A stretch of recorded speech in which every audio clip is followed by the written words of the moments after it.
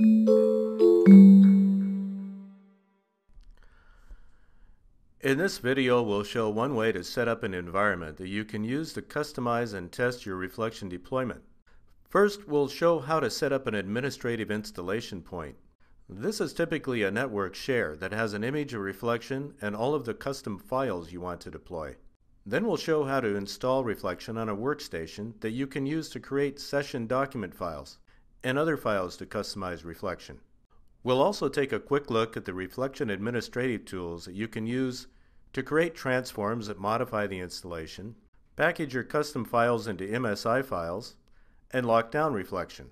To create an administrative installation point, first you create a network share on a file server. Then, from the folder that includes the installation files you downloaded, open the Setup tool. After you accept the license terms, open the Advanced tab and choose to create an administrative install image. Then, under File Location, enter the network share that you want to use for the install image.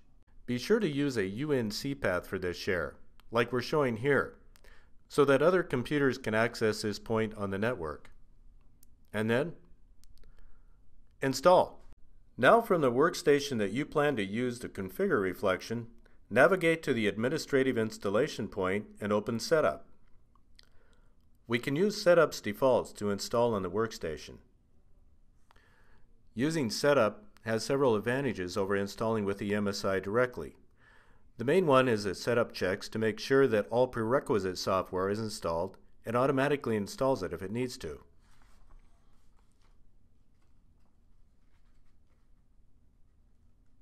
Now that we've used the Setup tool to install reflection, let's take a look at reflection's other deployment tools.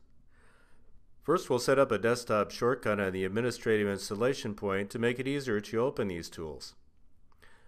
In the Shortcut Properties dialog box, first we make sure that the shortcut has a UNC file path.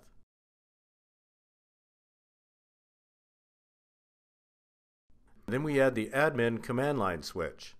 This configures the shortcut to open our main deployment tool, the Customization tool.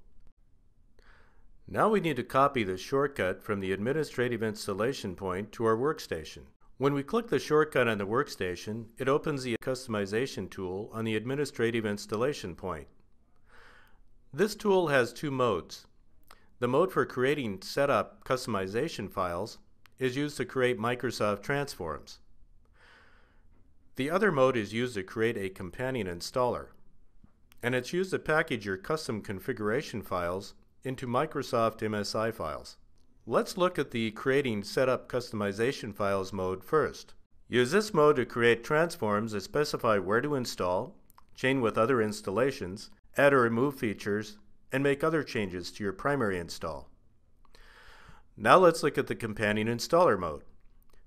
Use this mode to package your custom files into Microsoft MSI files. You can then deploy these files along with your primary install or independently. If you want to lock down reflection features, you can access the Permissions Manager from the Companion Installer tool. Permissions Manager allows you to restrict access to individual controls and settings. The settings you configure with this tool are saved to access files that are automatically included in your MSI package. If you are using Active Directory, you can import the Reflection MSI along with any transforms or packages you create into Group Policy.